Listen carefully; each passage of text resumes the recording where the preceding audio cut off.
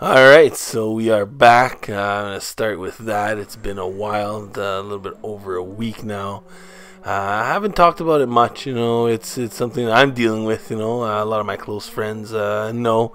But Mom passed away about a month ago, so that being said, a little bit of a funk.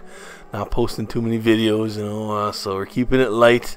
This video here was taken this weekend at my dad's place. I was down for the burial, so with that, things are getting a little bit better. We got closure now, so we're moving on. So anyways, just wanted to mention that, and that's why the videos have been slow. As always, things will pick up. We'll get back to normal soon. But just wanted to give you a little bit of an explanation of why I've been MIA so much.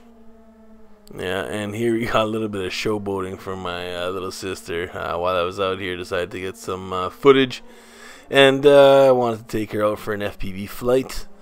Didn't get too adventurous, getting a lot of static in and around the trees and behind the house.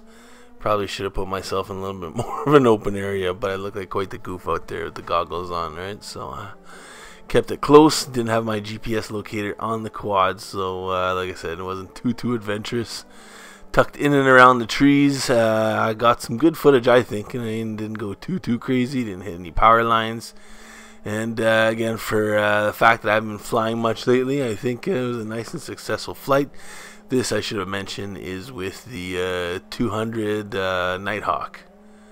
So it served me well so far. 1807 motors on this guy. Battery time is whatever I got in here. I'd have to look. Close to 9 minutes ultimately.